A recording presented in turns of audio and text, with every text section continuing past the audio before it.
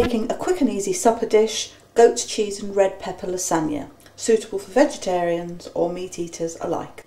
I'm using a jar of roasted red peppers, and I'm just putting these onto some kitchen paper to drain the excess juices off.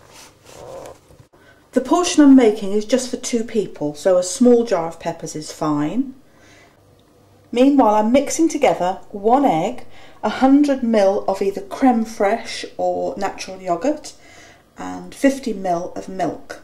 And then adding to that 2 tablespoonfuls of Parmesan cheese and salt and pepper to taste.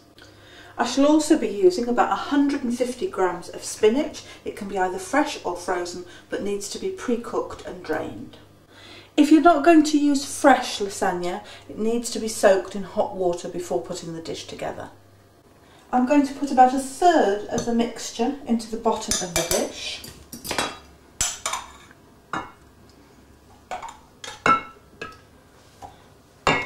And then add a layer of pasta.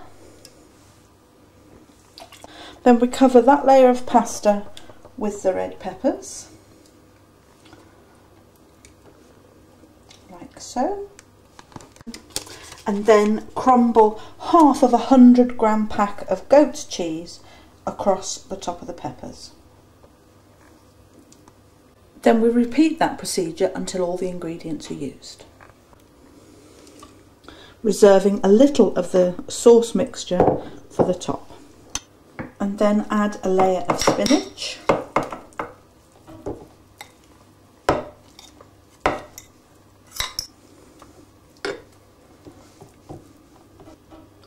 Then follow that with another layer of lasagna.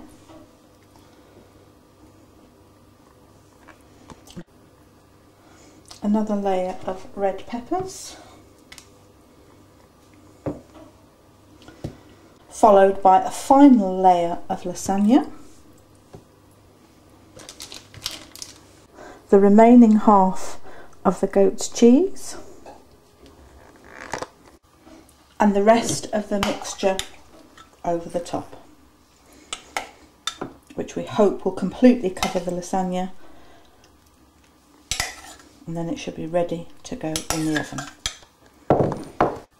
That's almost ready to go in the oven now. We just want to sprinkle the top with a bit more parmesan, and it's ready to go in at gas mark 5 for 30 minutes.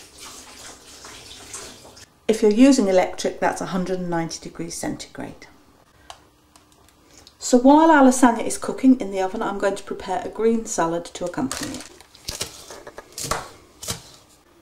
So into my green salad, I'm putting lettuce, diced green peppers, diced cucumber and diced spring onion, and a small handful of mustard and cress.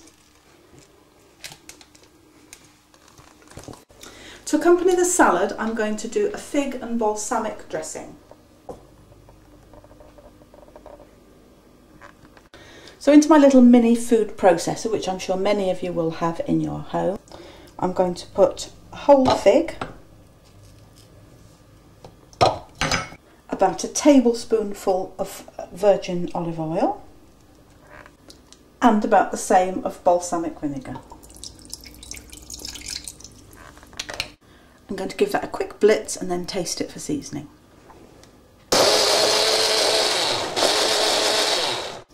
And that goes into a small dish for everybody to put their own on as they see fit. But before that, I'm going to add just a few chopped walnuts for texture.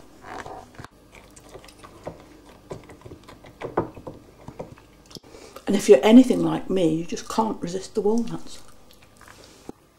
So the salad and the dressing are prepared, and the lasagna is just finishing off cooking, so I've just got time for a quick drink. Cheers. The lasagna's cooked now, so I'm bringing it to the table so we can enjoy it with our lovely salad and dressing.